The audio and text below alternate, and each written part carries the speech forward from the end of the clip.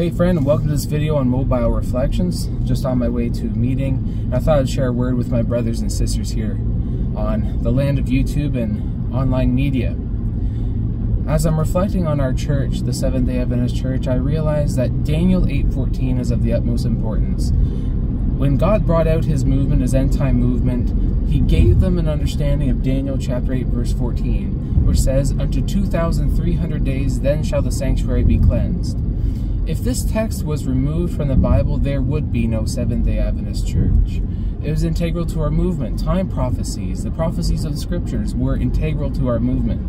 Unto 2,300 days, then the sanctuary would be cleansed. We know as Adventists time prophecies, and we understand that a day equals a year in prophetic understanding. We know from Numbers chapter 14 and Ezekiel chapter 4, we know how a day represents a year. So unto 2,300 years, then the sanctuary will be cleansed. We understand from the book of Daniel again that there would be this time determined from the going forth to rebuild and restore. And that time period in Daniel chapter 9 points to the fact and points to Ezra. And in Ezra, we read about this command to go and restore and rebuild Jerusalem.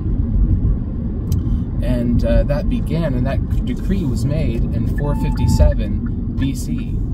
457 BC. So if we go 2,300 years, from 457 BC, we get 1843. Now we know William Miller and the Millerites and others believed that Jesus was coming back in 1843. But it didn't happen. We're still here today. We're still longing and waiting for the second coming of Christ. Now, other individuals and denominations like to take this fact and mock Seventh-day Adventists and mock our movement because we set time and Jesus didn't come back. And we know time setting is wrong. So in 1843, Jesus didn't come back. That's a sad point. But also, what William Miller and others didn't understand was that in calculating time, there is what's called a year zero. Now, there's no such thing as a year zero, so you have to add a year in your time calculation, which would make it 1844. The specific date that they thought of next was October 22nd, 1844. That day didn't come as well. Jesus didn't come back. And I remember these disappointments and other kindred disappointments harken back to the time of the early church. The early church, they believed in the imminent return of Jesus in their lifetime, and that didn't happen.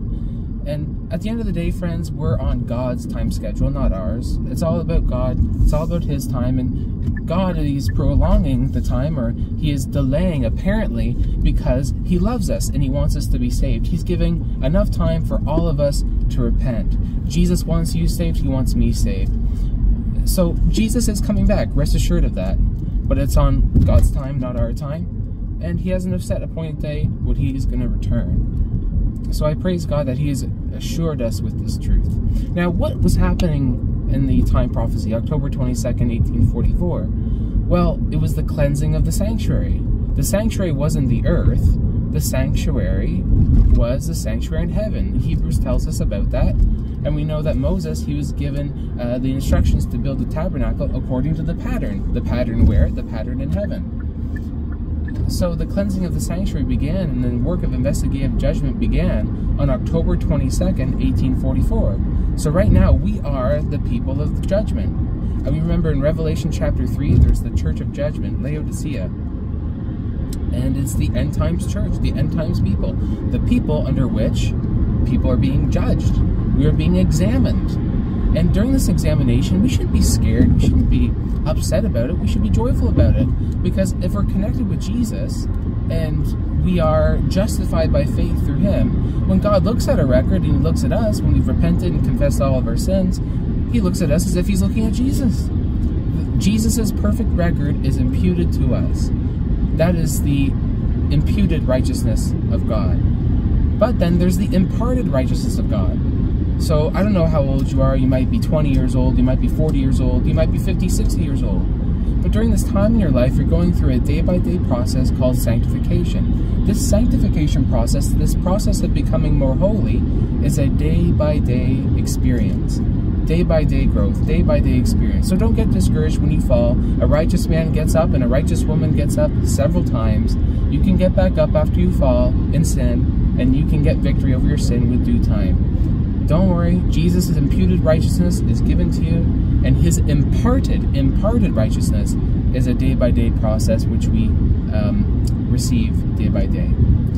So yes, we're living during the time of the investigative judgment. Yes, there was a disappointment, but don't worry. We're following in the footsteps of the early church that was before us, and we're growing in progressive revelation and the knowledge of God and his truth. Remember, October 22nd, 1844, the 2300 days of Daniel 8:14, these things are all foundational to our church. Without these things, we would never exist. And I praise God that he's calling people such as you and I into the faith for these last days to proclaim the truth of Jesus Christ's second coming, because we are Seventh-day Adventists. God bless you and keep you until we study again.